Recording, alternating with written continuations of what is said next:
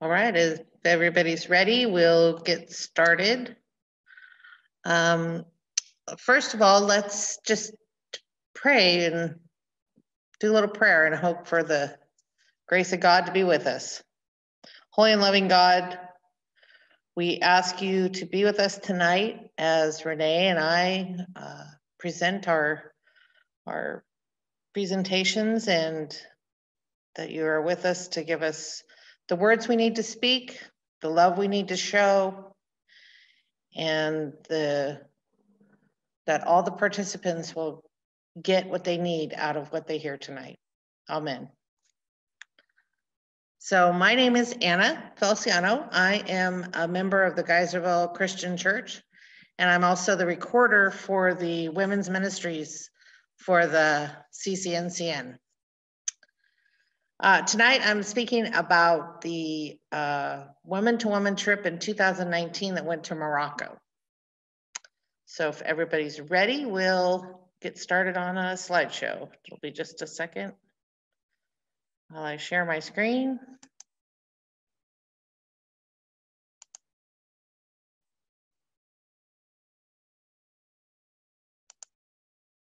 Oh, sorry, I'm kind of new at this.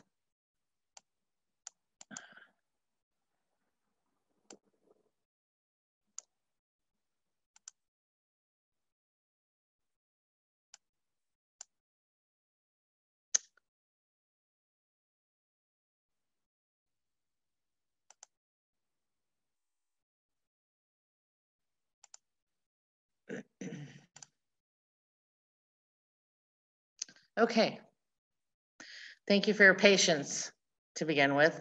And also I wanted to let everyone know that at the end of each presentation, there'll be a time for questions. So as you have questions, go into the Q&A portion of the menu and type it out, and Jim will let us know when those questions are ready. So we went to the Kingdom of Morocco last year in 2019. Morocco is in Africa, the northern part of Africa. It kind of borders the Atlantic Ocean and the Mediterranean Sea. One of the largest cities is Casablanca. That was where we flew into, and it was a huge city. Let me tell you, I'm from a small Northern California town of Geyserville, which is about 2,000 people, and there's probably millions in Casablanca. So it was quite the experience. What is Women to Women Worldwide? Well, it's part of the Disciples Women, and it was created in 1989 to help women from the United States and Canada learn what life is like as a woman of faith in other countries around the world. So the Disciples Women's Ministry works in collaborations with Global Ministries for these trips. Here is our group that went. We had representatives from different states. There was 12 of us. We had representatives from Texas, Tennessee, North Dakota, Oregon, North Carolina, 2 of us from California, 1 from Northern California and Southern California. So that was kind of nice. And to start our trip, you know, nobody knew each other. We only knew each other through email. So we all met in Indianapolis, and that's where we left from. And from there, while in Indianapolis, we were prepared for our journey. We worked together to just become a community and to learn how to become listeners. We needed to get rid of our preconceived notions of what to expect in that other country. We needed to go with clean slate because we knew we were going to learn a lot about the people of Morocco. So we flew into Casablanca, and from there, we were all over the country. We went from there to Rabat, to Tangier, to Fez, to Oujda, back to Meknes, back to Rabat, and then to Marrakesh and back to Casablanca for the ride home. We spent a lot of time on a bus, so that really got us together as a community, but it was a lot of fun. We had a great time and learned quite a bit. So we were working with the Evangelical Protestant Church of Morocco. Morocco is primarily an Islam country, and it is a kingdom. So the king has allowed the Protestant church to be in Morocco and also the Catholic Church, but those are basically the only Christian churches allowed. The Evangelical Protestant Church of Morocco works with many of the migrants coming from the sub-Saharan desert. They deal helping people from different countries such as Nigeria, the Ivory Coast, Cameroon, the Congo, all those war-torn countries and economically strapped. They have ministries for students. They do have a theological college there also, which is interesting. We had the opportunity at each church that we went to, we got to listen to the stories of the women and the migrants that came from these countries. And sometimes it was very hard on us to listen to the stories. It was a hard thing to do, but it made us better people. This is the biggest mosque in Casablanca, and the place is huge and beautiful. The architecture is gorgeous over there. Here we are after one of our sessions. After each session that we had with the people, we were given a meal, and we were able to speak with them, to learn more about their countries and the reasons why they came here. And the food, of course, was delicious. But it was always a great community time. One of the fun things we did is we went to where the Atlantic Ocean and the Mediterranean met. This is Peter Macari. He was our Global Ministries executive that was with us the whole trip. He spoke Arabic and French, so he was able to translate for us a lot. The languages in Morocco are primarily Arabic, Berber, and French.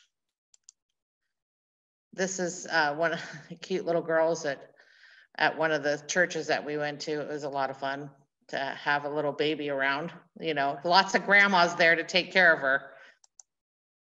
This is Emanuela and Fritz Joseph. They were our mission co-workers. They planned the whole trip for us, was with us the whole time, made sure that we had all the accommodations we needed. I mean, it was they were a great source for us at that trip.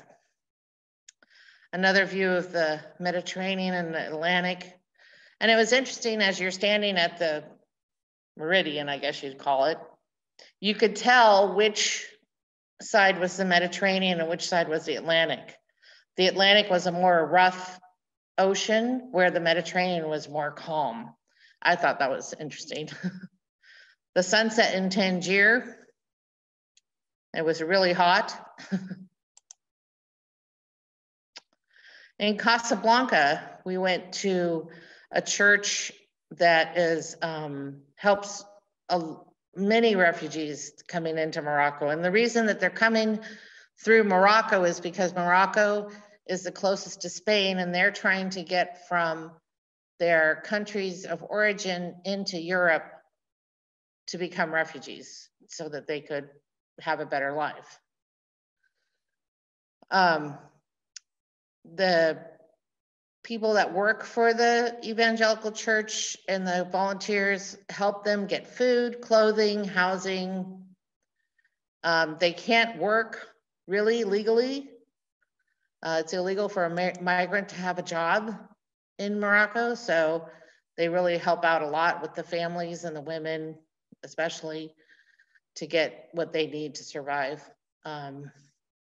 This was Johnny. He was in charge of that church in Casablanca's volunteer program with the Church of Morocco, and he was very resourceful. He helped many, many people in that church. We went on to Rabat, and Rabat is the capital city, but it's where the king lives. So you could tell the difference. Casablanca was a little more dirty, kind of, you could tell it was lived in. It was an old city, where Rabat was more clean, and you know, drivers were a little better. But so you kind of knew that's where the king lived. Sheila Spencer, who went with us, she was from Indiana, and she is from the Disciples Women's Ministries Global, I want to say Global Ministries, but I could be wrong. Anyway, she was asked to present a self-care workshop for the pastors that are in Morocco. And Rabat, that's where the college is for the theological college, is in Rabat. So they did a presentation there, and the pastors that attended just loved it, and they really wanted, they wish their wives and husbands could have come. There was one woman pastor, she's the only one so far that's in college and trying to get her pastor's certificate, although there are other students, but she's the closest to getting it. There's Sheila and Emanuela doing the presentation. And these are the pastors that were present from all over. Their countries of origin were all different, of course. This was the Kasbah that we went to, a big fort on the sea. So it was good that we had,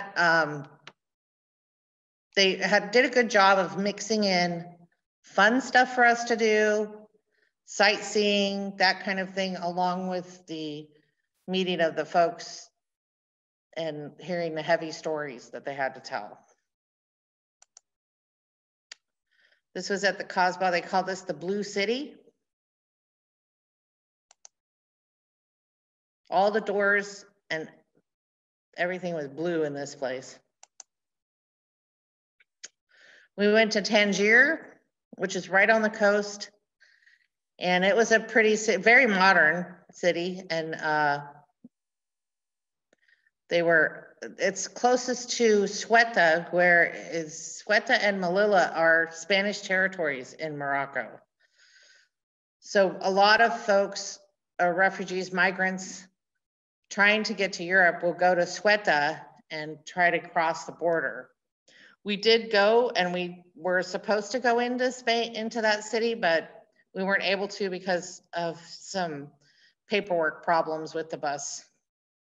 But we were at the border. This is the border. Out here, it was really foggy that day, but out here is the sea. And one of the border patrol persons. This is the checkpoint where everybody's trying to get in. And at one point, somebody had said that they saw one of the younger kids try to attach themselves to the bottom of a car in order to get through to the border checkpoint, but it didn't work and he got caught.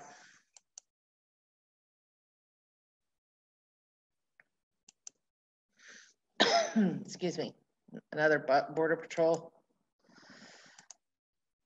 This was a young fellow we saw.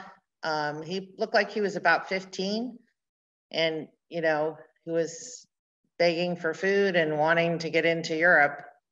It was really, that was a hard thing to see.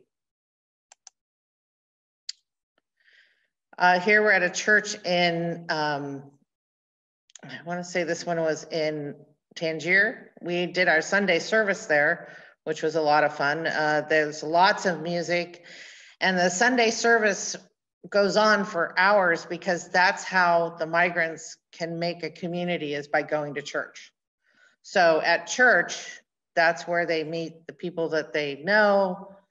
They can enjoy themselves and not worry about what's happening around them at that time. We had gone out to dinner with the group from Tangier, and they were a lot of fun.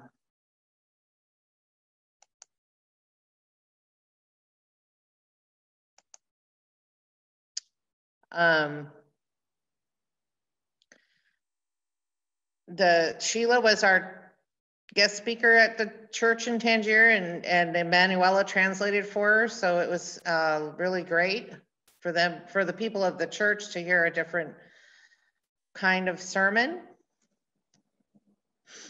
They took a big group photo of us and presented it to Pat Donahue, who is our leader. And that was a lot of fun. There's Emanuela translating for Sheila. And you can see it's lots of musical instruments. They had a great time. And even though we didn't speak the language, you could feel the music and really understand how welcome we were there. It was really good. That's the pastor of that church. And him and Peter. Then it was on to Fez. Fez is kind of in the middle of Morocco, and it was a little church that helped bring people together.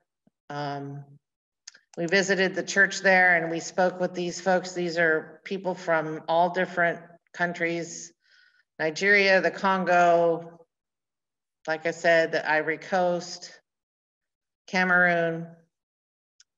And this is where we heard, I heard, they split us up into groups, and we heard, each of us heard different stories. And so one of the folks, the group that I was in, oh, let me go back. Anyway, sorry. The group that I was in, the woman was from Cameroon, and she and a group of 7 women had migrated into Morocco. They were at the border, sleeping in the forest, and the police came. 4 of the women, other women ran. She was caught, raped, her paperwork stolen, and because of that rape, she became pregnant. And because Morocco does not recognize children that are born of Morocco, in a rape situation or any situation really, if you're born to an immigrant, you're not recognized. So, and there was no way that she could find out who it was because they would not have prosecuted anyway. So the child is, well, at the time, he's probably 3 now, he was maybe 2. And she, was told, her feelings were that, she was angry that she was raped and she became pregnant. But at the same time, she loved this child. Her family in Cameroon said, just come back, we'll help you, just come back. But she couldn't travel with the child. If she left Morocco, she would literally have to leave the child on the street. And she said, I just can't do that. I can't leave my child on the street to fend for himself at 2 years old. So right now she's kind of in limbo because she doesn't have paperwork. She can't get paperwork, birth certificate, or anything for the child. So she's kind of in a place where she's stuck. So that's where the church is helping her get somewhere to live, food, clothing, that kind of thing. Here's our group, still in Tangier. Or no, in Fez, I'm sorry. We got to see quite a bit and talk to the people. That was a good trip.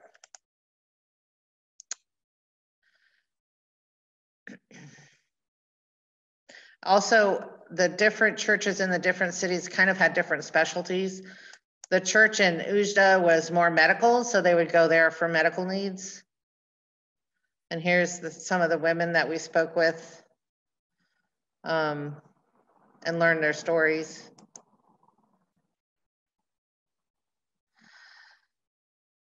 So what we're reminded of is, you know, we were actually sitting at the feet of these people learning about them.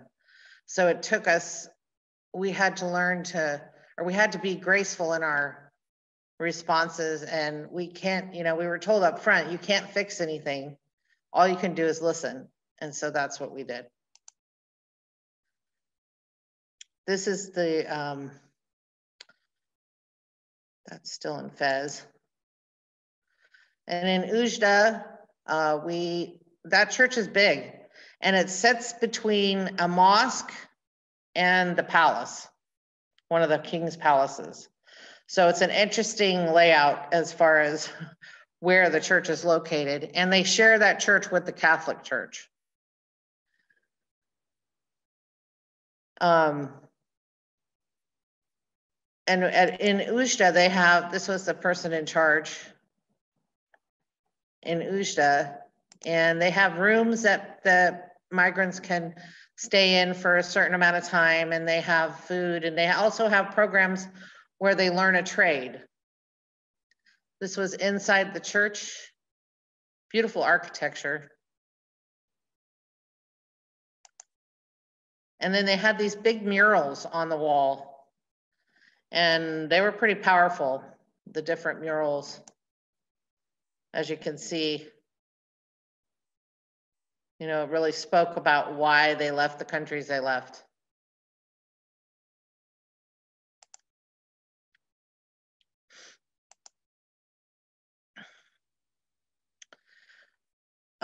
They were given classes to do different things. One of the young men that was there was blind, and so he had people helping him, which was nice. A pretty tree. That's Fritz, and the church in Ujda is where Fritz is the pastor. The kids love Jasmine. They were really drawn to her. Here's the kitchen where they learned, some of the students were learning to cook different things. There was a baker's class. There was pastries and things, and a library. That was a big place. And then the students that were learning to baked us cakes for the lunch. And I don't know, there's a kind of a good picture. They decorated this cake for us.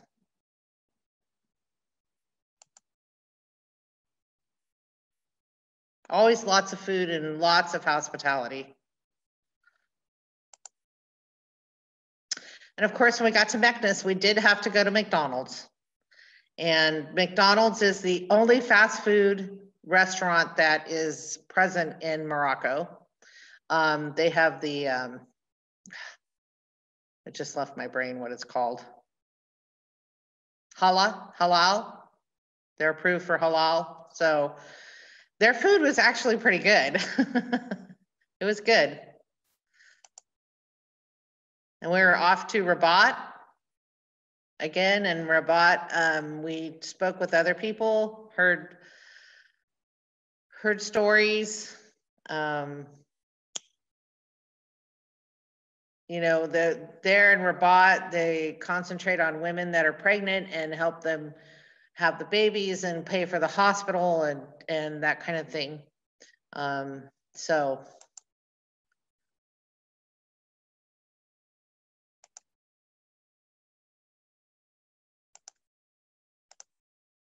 I don't know what happened to my slideshow, sorry. So Morocco, a lot of migrants come from all over. Algeria is they come through Algeria to Morocco and then try to get to Spain. Part of what the Evangelical Church of Morocco is also trying to do is to kind of convince the migrants that it's not so great in Europe, just kind of like, you know, migrating to America is good, but it may not be the best way because we're not golden streets with money flowing everywhere. Milk and honey, the land of milk and honey, right?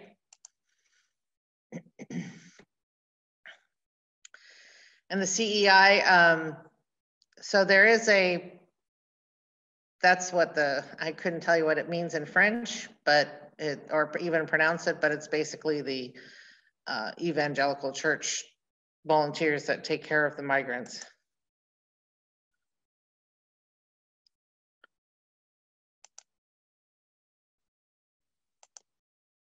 And then we were off to Marrakesh. Marrakesh is a very modern city also. And it was interesting as we went from older cities to more modern cities, you could tell how the flow of people go, because in the older cities, in the afternoon, when you drove by the cafes, you only saw men in the cafes drinking coffee or tea and smoking cigarettes.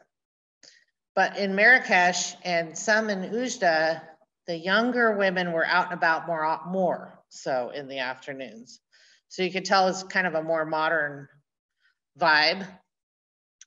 We met Patricia, who is part of the National Women's Ministries for the Evangelical Church of Morocco. So she's like the equivalent of Pat Donahue in America. And she owns a salon and she does seamstress work. She trains a lot of the migrants on how to do different things like hair, sewing, that kind of thing, to help them to learn to find ways of making an income. You know, they're offering food and that kind of thing to everybody. So it's, she does a lot of work throughout Morocco, but with that. Now the Catholic Church that's also allowed in Morocco does not have a women's ministries. So a lot of the younger women and young adults are coming to the Christian church. There's Pamela and Pat. And then we go back to Casablanca. And when we're back at Casablanca, it was mostly just kind of downtime. It was time for us to, you know, we got in late and we had to get up early to catch our flight the next day. But we had a debriefing, and it was very encouraging that we could learn so much about the migration patterns of Africa. And it really kind of parallels the United States in a way. One of the things that I learned was that, you know, it really brought forward the fact that I am privileged. I am a privileged white woman. And I think, you know, I don't know that much that I can do about it, but I recognize it and I see it, and I try to not act like a first world person, if that makes sense. The migrants that we spoke with, you know, mostly they just wanted to tell their stories. They wanted us to be able to come back home, tell their stories so that they don't just disappear, you know, because a lot of times they felt as if nobody saw them. But here we were, a group of American women ready to hear them. So that was what was the biggest lesson for me anyway, is to know that, wow, I can at least tell their story and it doesn't go away. So the ministries, Global Ministries partner, Evangelical Protestant Church of Morocco, is what we decided to give as the Women's Ministries woman-to-woman group. So if you'd like to donate, you can. You can mail your donations, or you can also go online to globalministries.org and give a donation towards that. They can use all the help they can get. We haven't heard anything about what's happening over there in Morocco with COVID or any of that. You know, things drastically changed from 2019 to 2020, as we all know. So I am just privileged. I am honored that I was able to do this trip and to learn so much about the world. You know, like I said in the beginning, I come from a small town, and this just is just a great way to experience life outside of your little circle. So I would encourage anyone to try, if they can, to participate. I know the 2020 trip was canceled, but I'm sure they're gearing up for 2021. And here we are again in front of that mosque, that huge mosque. So thank you. I am honored that you were able to listen to what I had to say. And if you have any questions, you can put them in the Q&A section, and Jim will give them to me, and I'll answer as best I can. Thank you for listening.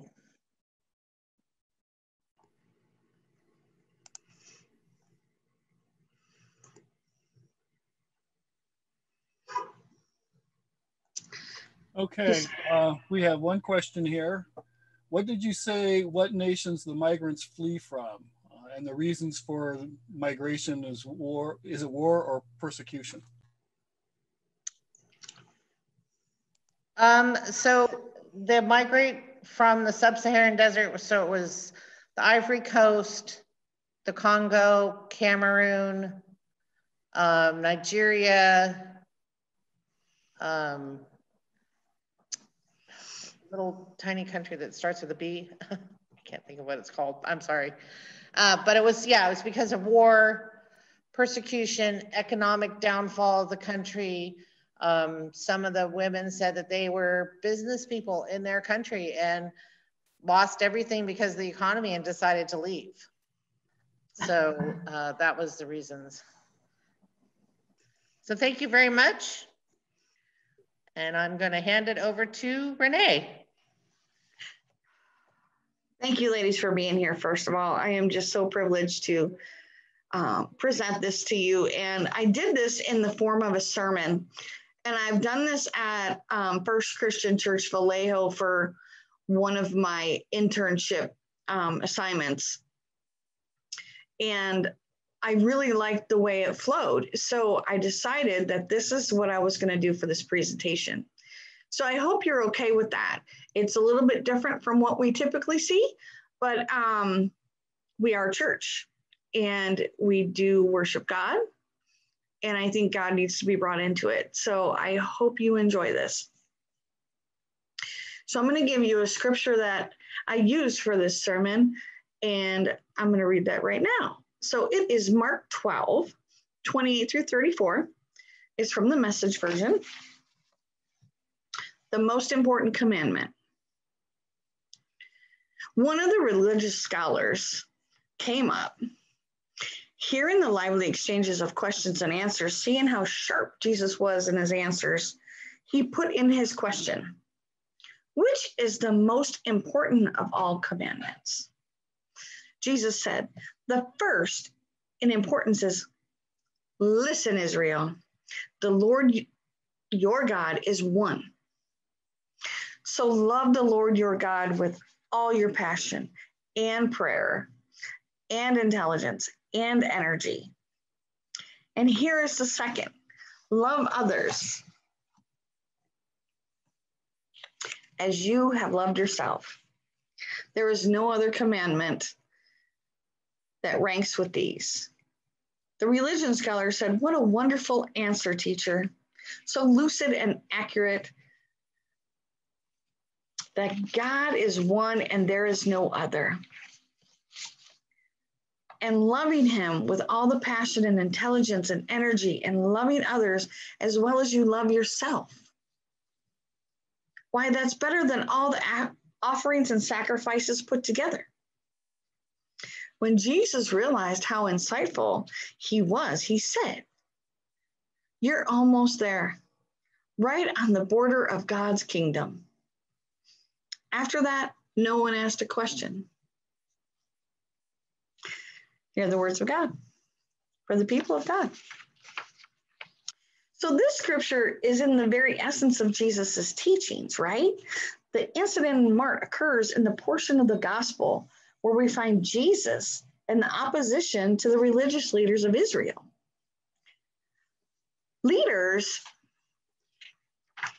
were in the process of rejecting the person and ministry of Christ, and were seeking to find fault with him in order to discount his ministry and teaching among common people. So a lot like what was happening in Rwanda. And as I go on through this sermon, I'm going to change pictures so you get to see all the things we did in Rwanda.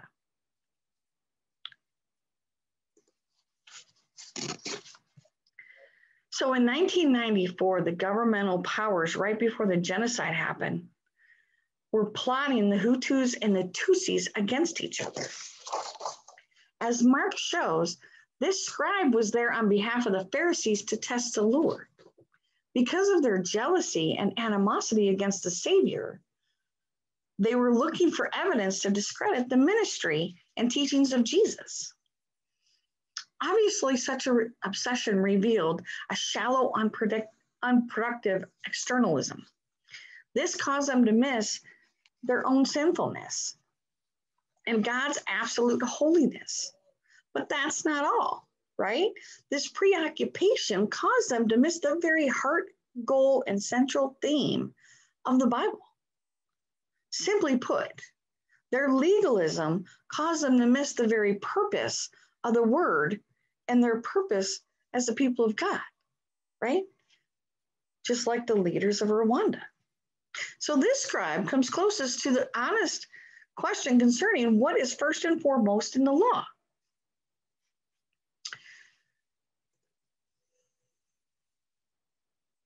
Which commandment is first of all? Jesus answers the question not only with the first commandment, but the second. You shall love your neighbor as yourself. The scribe acknowledges Jesus' response as true and highly praised by Jesus with words, "You are not far from the kingdom of God." The engagement in the temple is over, and Mark reports after that, no one dared to ask him any questions. The people, however, had been blown away by the Lord's insightful answers and the masterful way he handled the scripture. But what exact significant meaning of this question? See, understanding our purpose and having goals in harmony with the teachings of this wonderful passage is equivalent to vision. In other words, the passage here is visionary.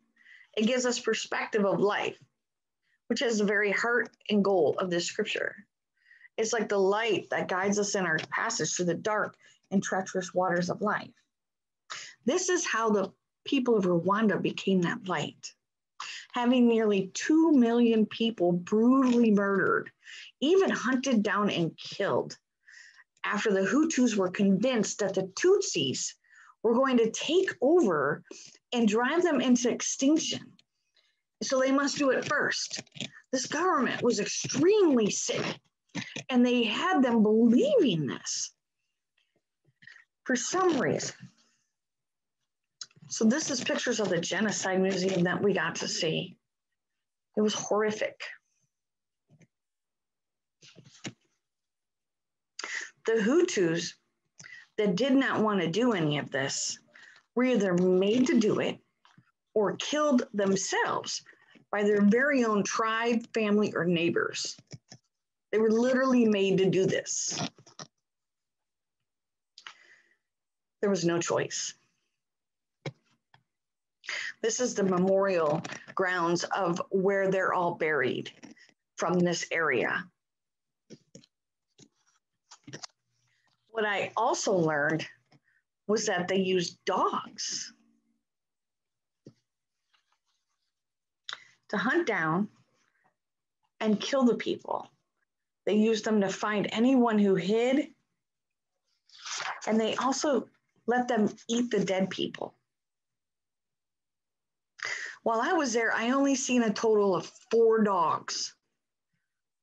Well, 5, counting the one working at the airport doing the screenings. This dog was awesome. But I was told it was because of the genocide that people are deathly afraid of dogs. And they have memories that they still struggle with today.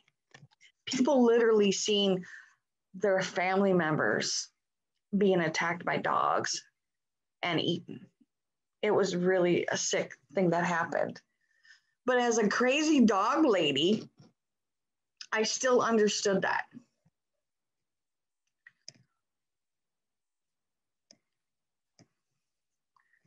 These are the dogs. You know I'm crazy dog lady. I can't help myself. So this one was guarding us at nighttime at the first place we went to in Kigali. And this was the dog's bed during the day. The man was convinced that the dog would bite us, who had this dog. So he kept him in this horrible place all day and let this dog come out at night. Well, I snuck out and met this dog. It was literally the nicest dog I have ever met in my entire life. I think I actually hurt myself by meeting this dog. I cried for so long. This poor dog is in this house. And sadly, these folks really believe that dogs are that violent. And it's really sad. So back to the scripture, because I'll get lost on dog views. In light of Jesus' answer and his purpose here in the scripture, the question was written to point us to the ultimate goal of the Bible and the impact of God, right? God wants us to have on our lives the hope in those we care for and the love. The answer given here by the Lord becomes both a compass and a barometer in our study of the word and ministry and building each other up in the Lord. It directs us and helps us gauge our own situation and that of others we are walking and progressing with together in our walk with God. The command to love God illustrates the truth that God's special revelation demands an appropriate response, one in keeping with the character and essence of God. This is what it reveals to me. There must be a personal emphasis. Literally, verse 30 says, you shall love the Lord your God. This brings out the necessity of a personal element. So my belief is only through personal faith, through Jesus Christ, does God become one's own personal God. Now, the nature of love is a verb. It's called agapeo. This is a verb of intelligence and purpose, of sacrifice and hard decisions. Agapeo is a willful love, a determined love that generously chooses for the interests of others.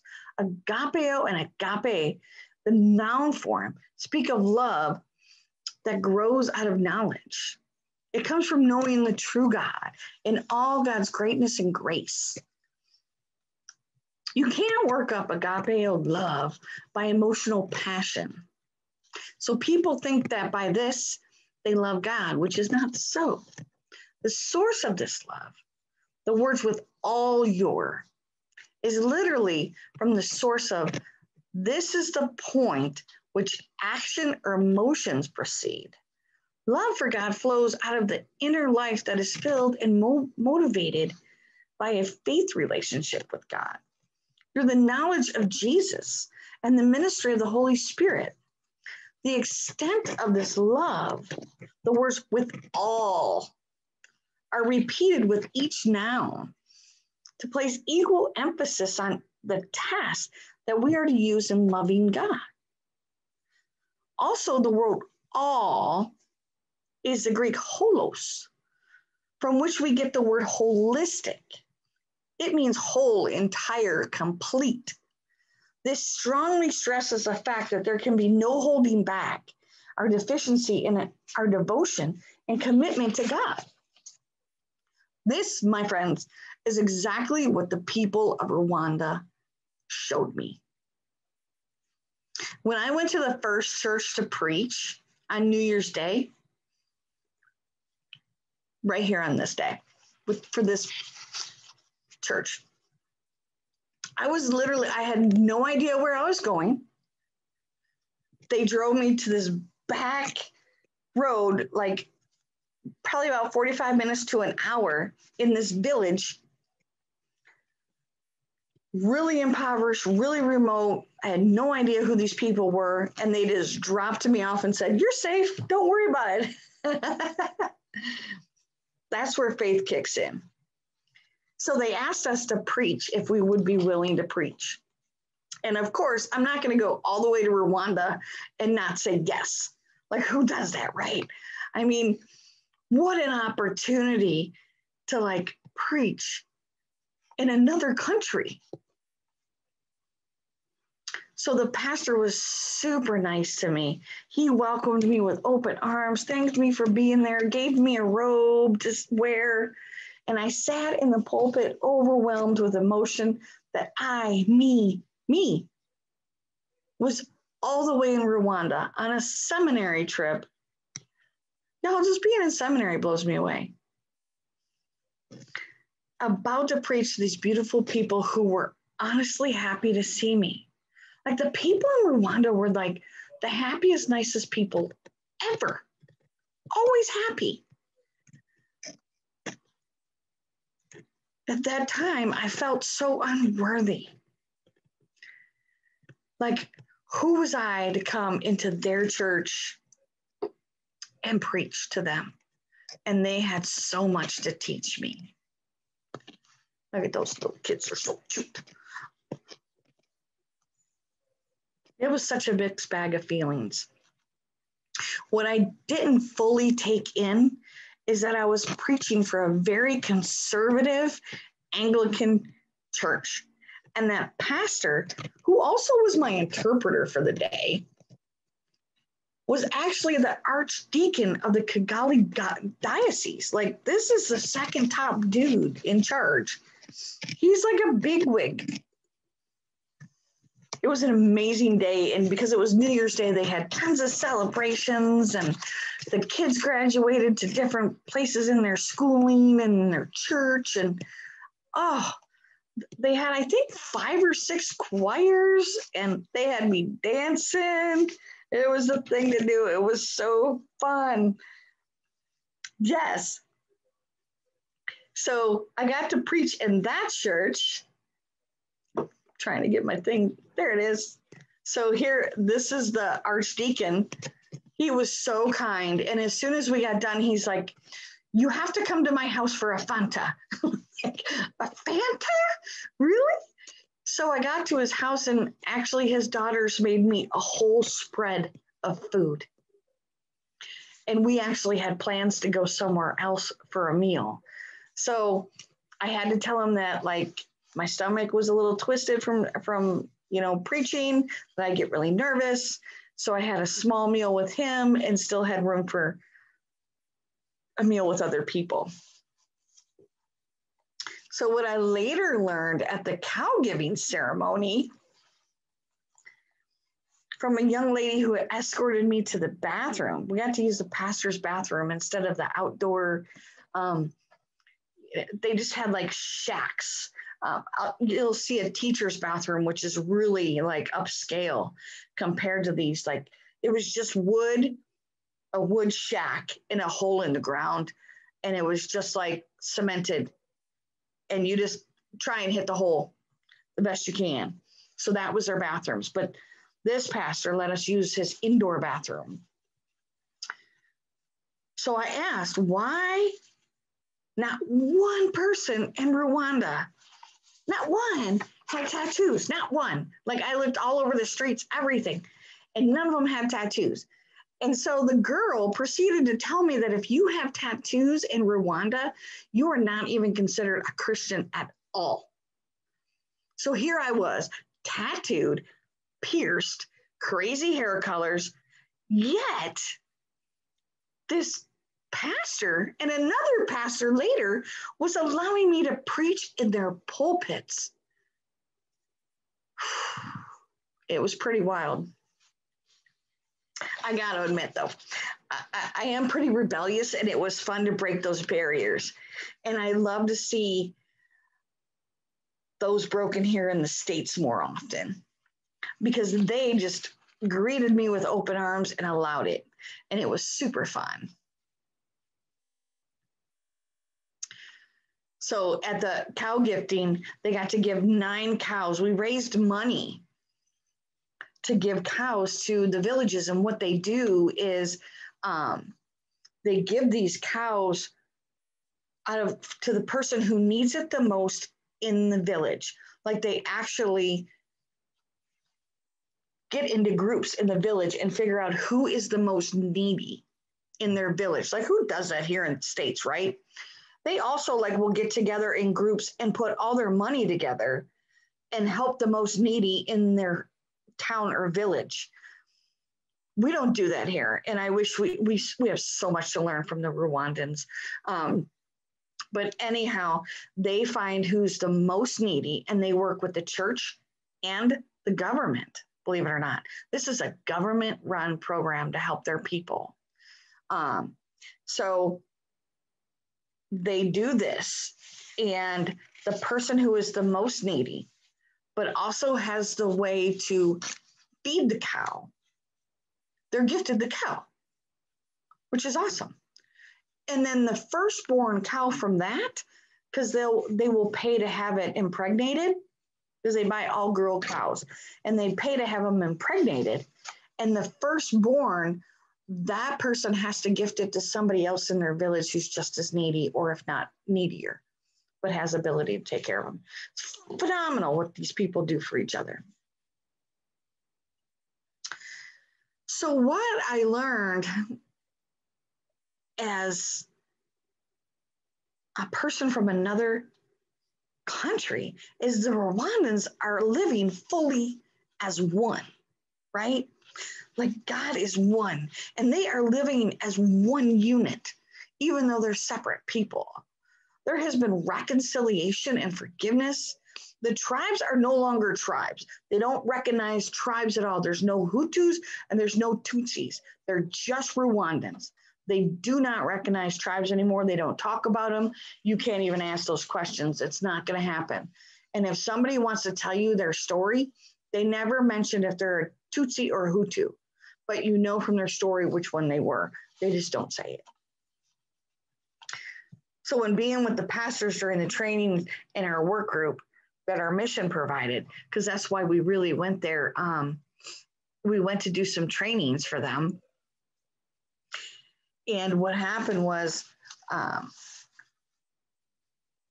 our leader, who was the dean of our school, would give an initial training to guide them on what they needed to work on in their breakout groups.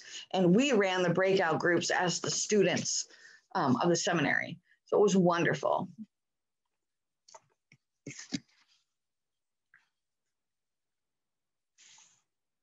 So with being with these pastors during the trainings and our work groups, they not only showed their love for God, but they showed their love for one another.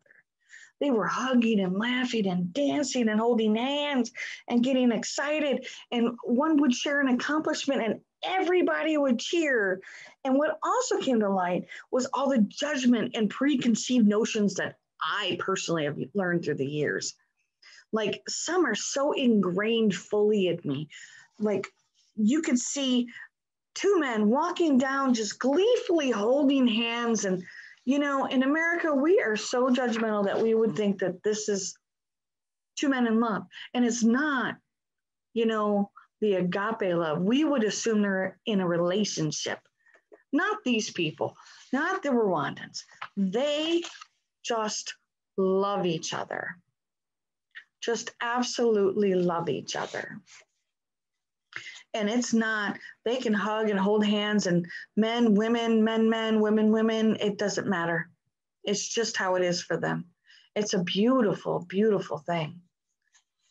Aren't these kiddos cute? I love the kids. I was supposed to be giving milk during the cow ceremony, but I was playing with the kids. I didn't get in trouble though. So this is our dean, and she's given the initial training and direction for us.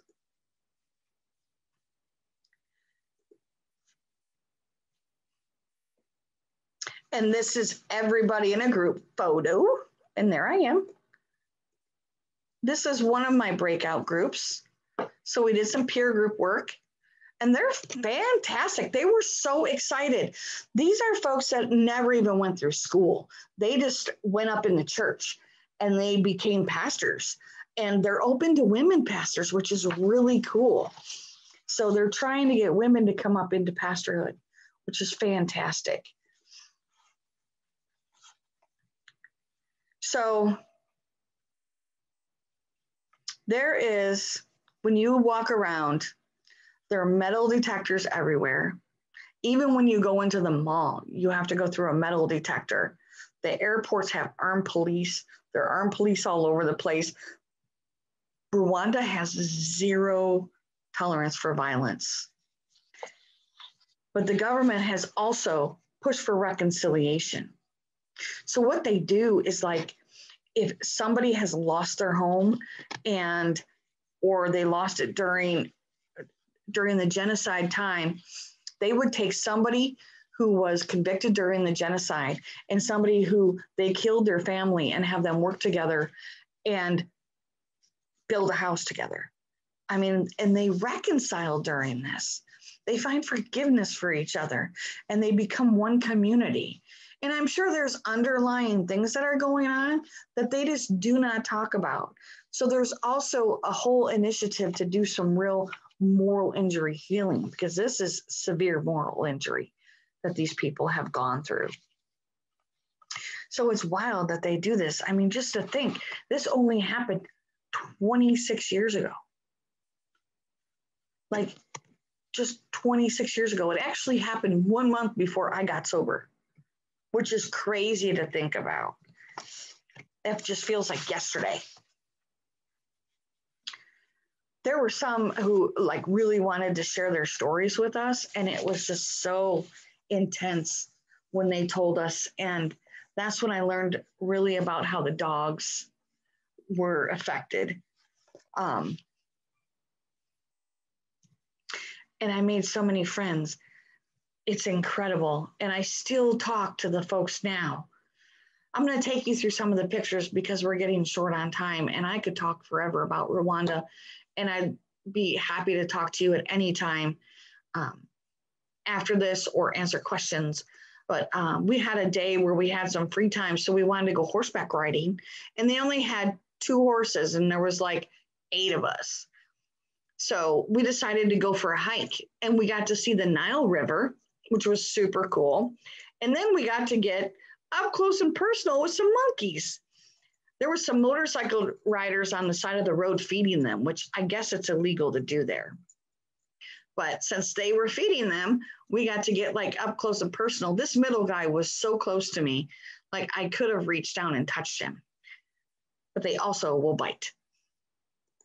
So the kids who are impoverished, what they do is they collect bottle caps, and that's how they play their games, with bottle caps instead of like, you know, the old, I don't know, the old things we used to play. And they get their water. This is how they carry their water, and they'll go for at least 2 hours. They'll make 2-hour trips to get water and 2 hours back home sometimes. And they get it out of these pumps. And usually there's a guy that owns the pump, and they charge these people who have no money to start with. Terrible. And of course, since I'm a hairdresser, I had to get a Rwanda salon. But you see it says saloon. and Sunday preaching. This was my second place I got to preach at. It was wonderful. And I still get to talk to these folks. They're so amazing. And I didn't know one of the old archbishops was there listening to me. I'm glad I didn't know this stuff before I started. I'm going to just run through these kind of fast because we're out of time and I want to answer your questions. So we had a dinner where they did some leadership acknowledgments, and we got to see tribal dancing and experience all of this. And we found Coca-Cola.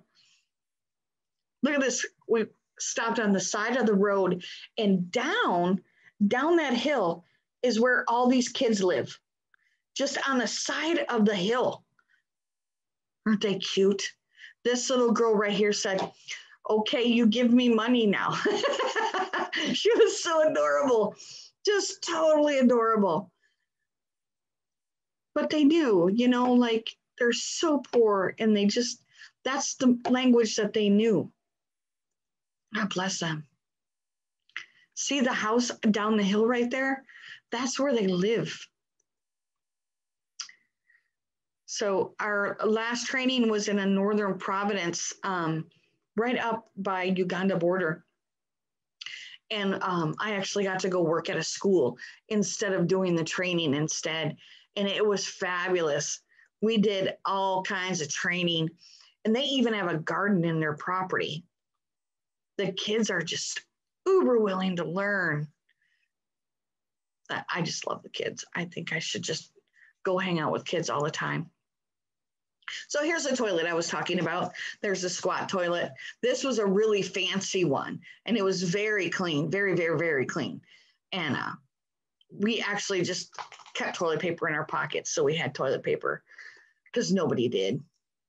And this guy broke barriers. It was so funny because the girls played hand techniques and the boys went and played soccer in the field. And I asked him why, and he's like, because boys don't do that. And then a friend that we went with, Miss Margot, made him do it. It was great. It was great. I told you I'm rebellious. So Gahini, I'm sorry, that wasn't, the northern wasn't the last. Gahini was the last. Gahini is, was our last stop. Oops, I went the wrong way. I'm trying to go really fast, you guys. I'm very sorry. This was my group of guys. They were fabulous. And all they wanted to know is like, do my tattoos wash off? They were so cute. They were so excited that I was teaching them. They were so fun. They all wanted to take pictures. That's all they wanted to do. They're like, we know enough. Can we take pictures now? So this is the village. And these are the cute little kids in the village and the women. She was chopping wood like a hardcore bad butt. Yeah. And our last one was at the national park where we got to go see all the fun animals, of course. They were just astounding and beautiful and amazing. There were so many zebras all over the place. And look at that ant. That ant was huge. It was just huge. But here is Kigali. That is where we started. I don't know if I can make that any bigger. I'm sorry, I can't. That's where we started in Kigali. And then we went up to the northern province over here. We went back to Kigali, and then we went over here to Gahini. And this is where the park was, on the edge of Tanzania and Kenya. So that is it. I could keep going forever, but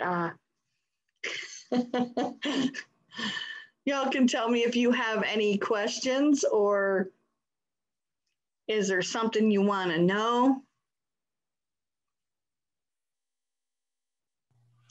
I don't see any questions coming in. Shall we bring them all into the main room? Yeah, let's bring them in. Everybody ready to come in? You got your turn your videos on. Go in gallery.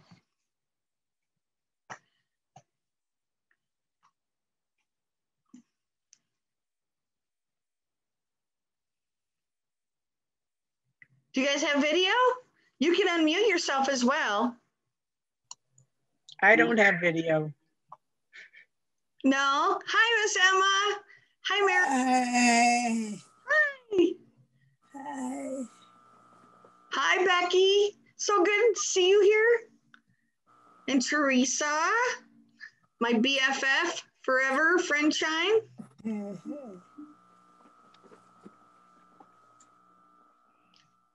So I thank you for your patience. Thank you for sharing. Oh, Both of you. You're Oh. welcome. It was a phenomenal trip and so much to, I could go on and on and on. But How did it compare to your woman-to-woman trip? you know, I left a piece of myself in India. I got to admit it. My woman-to-woman trip was more relational. We got to build more relationships with the people. And that was the whole point of doing the woman-to-woman, was to learn how they do their faith and to learn how to walk alongside of them. And how can we be of service? We weren't, like Anna said, we weren't there to fix them or do anything else. But the Rwanda trip, we were mainly there to give the teachings, and the things that we got to do on the side was a bonus, you know. But we were there to instruct their pastors and their bishops and their archbishops, because the Rwandan government is now requiring them to have so much education.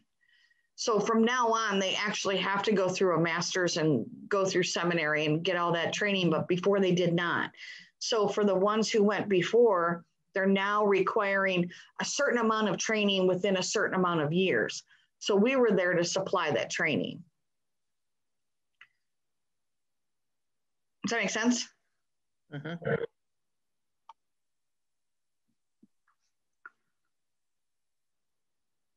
That's why they were so excited, because some of them have never gotten any type of training like that before, ever. Yeah. What was your group? Was both men and women that went? Oh yes, yes. There was the dean of my school. We had 3 of us were students, but the one student is actually from Rwanda, and he is an archbishop or an archdeacon in Gahini. So he arranged all the trip with the people in Rwanda and had everything done for us to do. We also had a professor, and then friends of him who worked for, I can't remember what it is. It's like, they're not biologists, but they work for the environment, the Environmental Protection Agency, I think.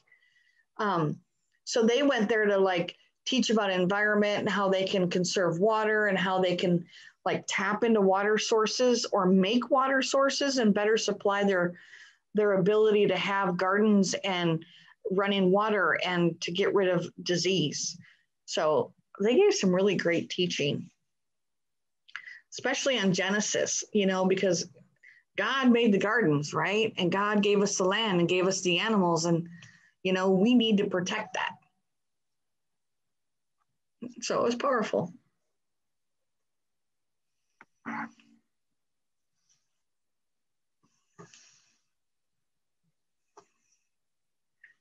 Any other questions?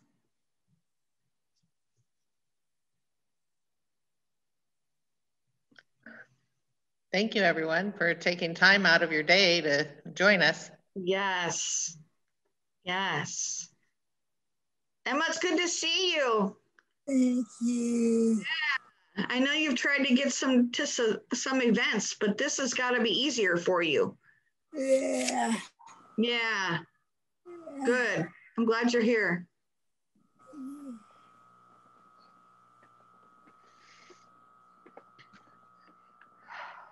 Okay. Okay.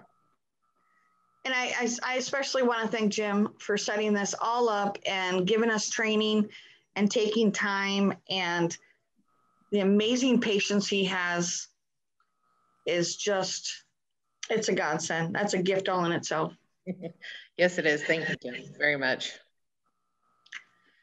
Marilyn or Emma, would either one of you like to pray us out for tonight? Yeah,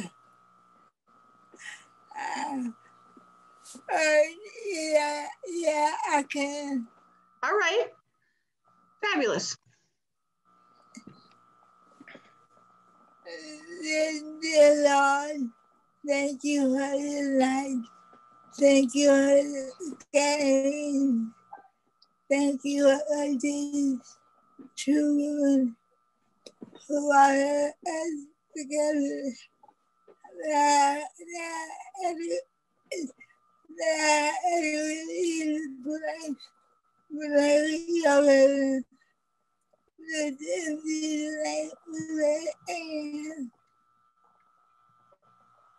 Amen. Amen.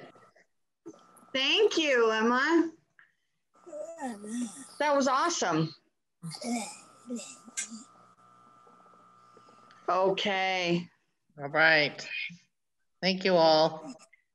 Thank you, everybody. Thank you. Have a blessed night.